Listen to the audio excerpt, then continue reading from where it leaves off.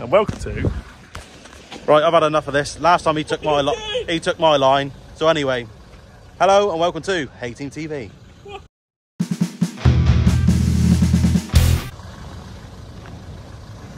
What's that about? This is a little bit different, isn't it? It's Monday morning. Things are going to change around here, Justin. Camera's not that far away though, because you've got a little while. Don't care. T-Rex arms. Right, we've cut block 2. I didn't do any video yesterday because I just wanted to relax and mow. It's not what you said when you phoned me up. Did I? Yeah. What did I tell you? Yeah, you sod YouTubers. That's what you said. Sod the YouTube, sod the people who watch us, what you said. I don't remember talking to you on the phone. Yeah, you did. So we've cut block 2. That's all down at farm 3. I know that doesn't make sense, but like, it's the second block we cut this year. You're about to prep and get a tedder going. Yeah, once I move stuff out the way, because people put stuff in the way of stuff, so yeah. Yeah. To the left here. Look. Why are you panning that way? I said to my left, not pan to your left. We're going to play a game later. Don't do games. We're going to play a game if Adam and John said they were both happy to all do a mower each and we have a race. No, I didn't. Changing all the blades. That was you. No, like there was a good idea, and I said I'd buy you Coca-Colas in a glass bottle, and you agreed. No, I didn't. There was no agreement to this. Yes, you did. No, I didn't. You so did. No, I didn't. So we're really looking excited to this. Excited about this later on. No, there's not part of me, and John's not here anyway, so Oh, good. It looks like you get to do 2 and I do 1. not a chance. Fortunately, I did it on the weekend. Oh, you won. Yay, Justin won. So we did have a discussion about it last week, and There was no discussion. There was. There wasn't a discussion. You were discussed saying it Friday. I said it'd be a really good idea. We could do it. you discussed it. There was no discussion from me. You agreed on Coca-Cola. No, I did not agree. You did. I didn't. And Anyway, beer. you've done it now. You've done it. So I've done it anyway, I feel so gutted. I lost. Cows are now grazing block 1 or cleaning up all the edges. So that's going on. In a bit, we'll start taking you guys around what we're all doing. Yeah. First, gonna have breakfast and a cup of tea. Most important thing of the day. What, a cup of tea or breakfast? Cup of tea. Then breakfast. He's addicted. He's like an addict. Yeah. He needs a hit every day. Gotta have a cup of tea. Come rain or shine, gotta have a cup of tea. If I don't have a cup of tea, I'll be miserable all day, and that's me done for the day, to be honest. So anyway, let's put some tedders on. Blah, blah. It's Monday morning. Monday morning. I don't care. Monday morning. Let's go.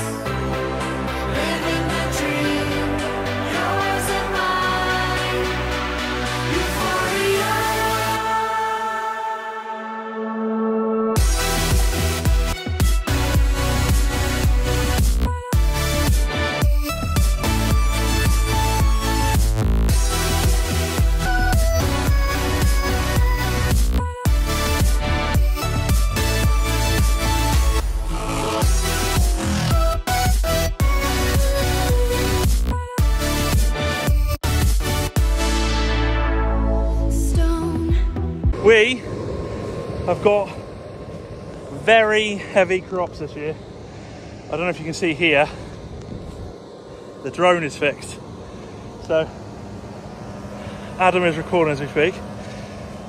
So I said about grass standing up still when it comes to coming out of the back of a non-conditioner mower, and this is what I mean.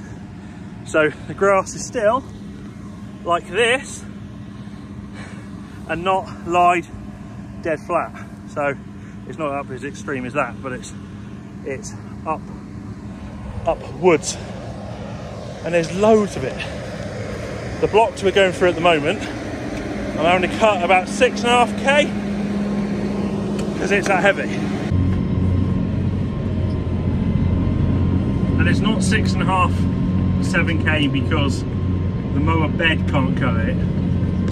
It's because, especially on the front, I'm having it sometimes collect up on the front mower, so it just gives it that little bit more time to clear itself.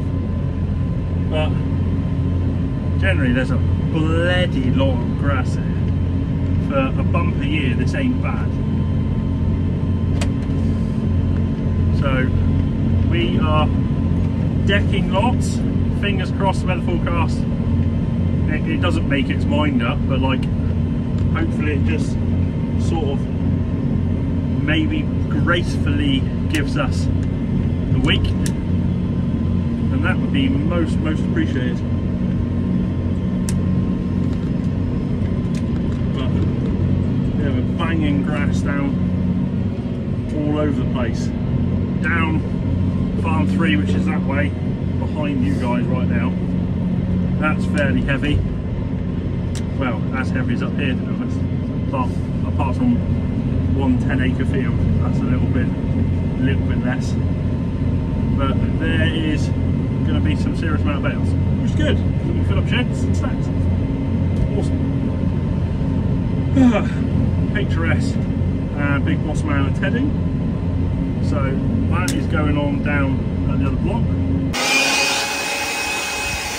Get some of the worst of this off. Just going to pop my radiators out and give them a... Actually not looking too bad, but I'm going to do it anyway.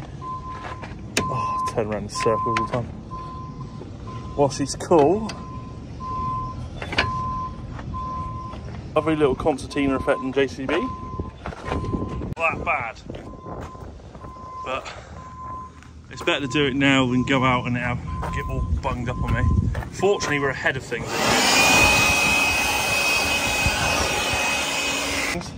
Is clip all this back in. Oh, I haven't looked in properly. It's not easy one up. So we're ahead of things, as in the grass hasn't got too old, meaning there isn't so much dust, seed, and crap going everywhere yet. Everything's still young enough that it's not blocking the radiators up completely, which is what usually happens. We've been cutting away. We've got block 2, block 3 all on the ground, and there's a problem. Greenhorn Rich just sent me some pics of a fire which is the other side of the hedge of one of our fields. So being that we're drying it to hay, I'm going to have a look and see what the hell's going on. I'm just on the sheer facts of whether I need to get a telehandler if everything's going to get really, well, if everything's going to go the wrong way really. It's down there. Let's go have a look.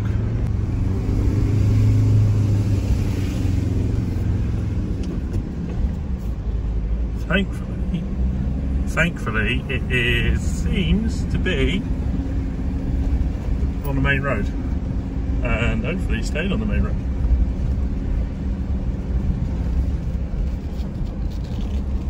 Shears are going. So fortunately it's on the far side of the road. Fuel tanker going up in smoke. I'll see if I can get a better look. There we go. Devon and Cornwall firefighters got it under control. Fortunately it is the other side of the main road and not our side, because else that could catch the bank and then fly up over a hayfield.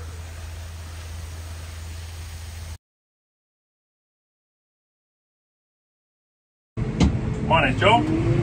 Test out Mccormick. First things first, aircon, absolutely brilliant.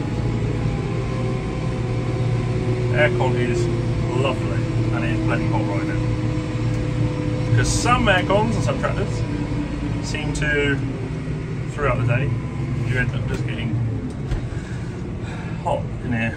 Sometimes that can be gas, and sometimes just not so good aircon. But let's go telly. It's quite nice not wandering around. It's a big hit. So this Mccormick is 185 horsepower in a sensible size chassis, not oversized. So it is quite a nimble 6-cylinder tractor.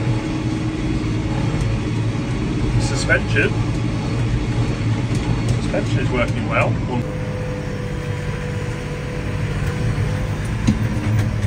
This is quite a bumpy track that I put in.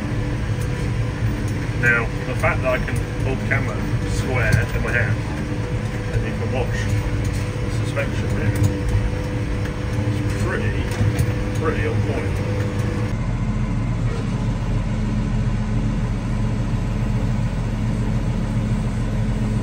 So headland's going smoothly. Cab relatively quiet. Again, high performance on the aircon. Aircon is really cool. Lock, phenomenal amount of lock. Brilliant amount of lock. Just straighten my wheels in a minute. So we are blowing some grass around now. Very heavy crops down here. So, McCormick, sorry for wobbling around. Negative, there is no bits of metal flat plate anywhere in the cab for me to mount the camera, so I managed to slide it in the aircon vent up here without damaging a thing.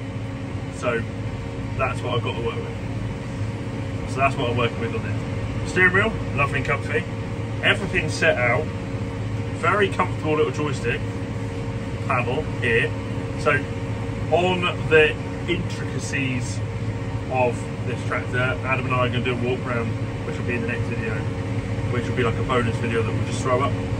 And it'll just be a look around the tractor. So everything now is going to be a bit more descriptive of how it's operating. But currently, ploughing through this, technically not ploughing, telling our way through this. Very, very smooth steering. Loads grunt. This isn't one of our steepest fields, but it's got rises and falls. But she isn't cuffing or anything on this. I tend to pick my tether up at the ends most of the time. There's no real why to it, not do it. We all do things differently. It's just the way I like to do it. So what I'm getting used to is, once you set the tractor up, it likes to operate up and down the back on the joystick and not so much over on the side of the armrest on the wheel. That's just to set it, and then up and down is on the auto switch on the control, which for some reason, me being me, I just want to go to the wheel, and it doesn't really like that at the moment, unless I go to the wrong. It's got a lovely sunroof in here. It's quite nice having a sunroof. Now, a lot of this tractor, now I don't know whether this is going to sound wrong in the wrong way or right, but we used to have an MX 110, and this feels so comfortably similar. I can't quite give that credit enough. So that's like a very, very big compliment. So we used to love our old MXs, and the general feel and drive is very, very similar. Gear change, very, very similar. Gear stick, different, fine. Different getting used to. Big screen down below with everything set up on it. But it has got that MX feel, which I really like. But not as long. So the bonnet just isn't as long. Now I'm getting the hang of because we're pretty full on at the moment, I haven't had enough time to actually throw myself in and have a practice the tractor before. So I've just thrown myself at it and see what happens. But no, she is a pokey bit of kit. On the road, pretty quick. In the field, loving it. It's a comfortable, it is a very comfortable cow. Very comfortable cow. There's plenty of space, loads of floor space. There is a dog down here, you can see. There it is. So loads of space for all of you that like to carry canines with you, like I do. A slight dislike from me is on the Mccormick, you have got different buttons to unlock everything. So you've got a switch to unlock your PTO, and a switch to unlock your spools, and a switch to unlock your rear links. Personally, that's a little bit complicated, but I can see the safety reasons for it as well. Evidently, if you've got kids and you can leave the tractor for 5 seconds, you can lock everything off and everything should still be there. So I totally see the safety point of it. This one's got black rims, as you might have seen in other videos, and the black rims, all tractors should have black rims. It looks good with black rims.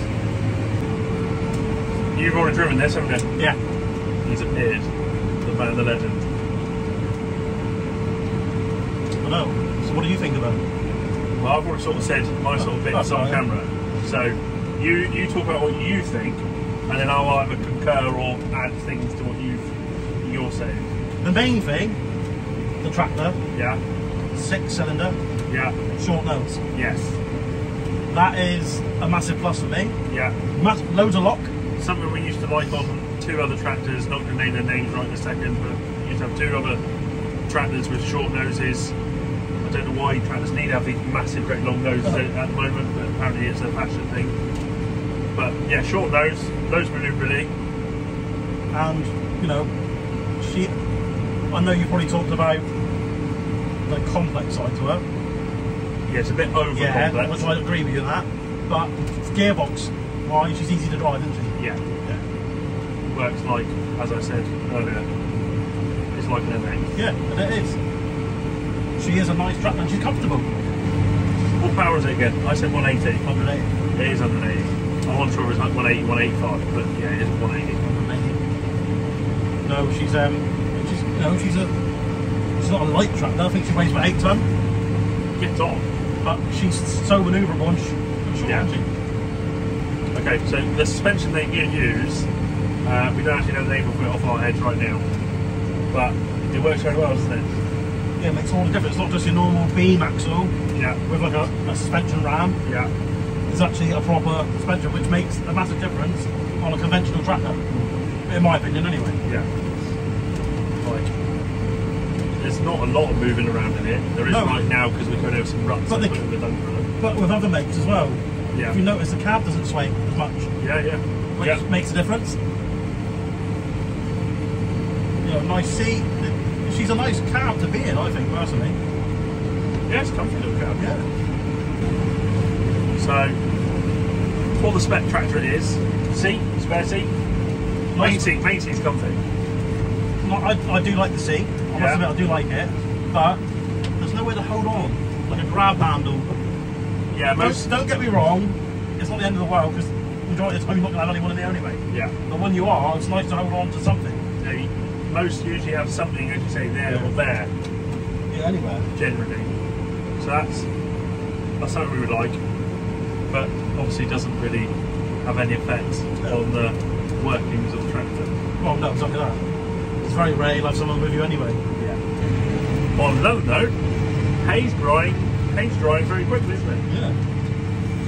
Looks a lot better than it did yesterday. Well, you're panicking if... No.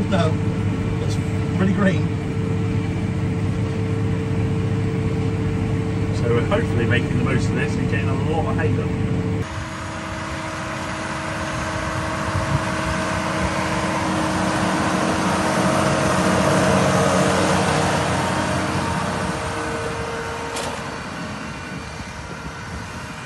changing. It is drying rapidly. Definitely not hay yet. We are definitely falling and not floating. There's loads of grass, and there's also, I don't know if you're probably picking up on the mics, there's quite a breeze, quite a draft of air coming through as well at the moment. So all this getting lifted now late evening is going to have wind pulling moisture out of it as well. But this field is absolutely full of grass. Mind you, all these fields are full of grass. There's loads of it. So that is a good thing, massively good thing. And the Mccormick is cruising on. Just stop the fold up, I think. Fold up delay. Greenhorn Rich isn't trying to. Oh, there we go. The fold is happening. Walking through tedded grass, which, like here, is just below my knee. The grass there. See? Like, it's almost like there's not enough space in the field for it all lie down as it is.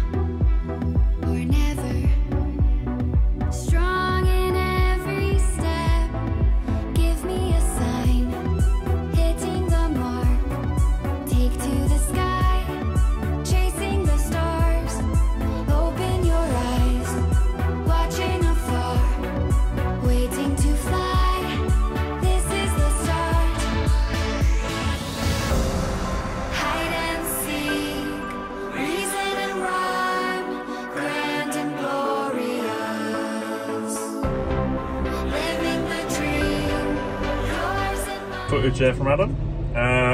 There is a stack of today, which is a load of haylage that we've wrapped up, stacked up and done. So that's block 2 completely finished. Tomorrow we're going to get on block 3 and I'll do a bit more videoing of stuff going on because I don't have to wrap your bales and they're going straight to a barn. Being a bit conscious on time on this video and still being this week and we've got quite a bit to do, I'm going to end this video here being a part 1 and start another video in a second which will be up tomorrow as part 2. So thank you very much for watching. If you haven't yet done so, please hit the subscribe, give a thumbs up, most appreciated. If you want to find more of us, you can find us on Instagram, Facebook, Snapchat and Twitter. I'll see you in the next video. Bye.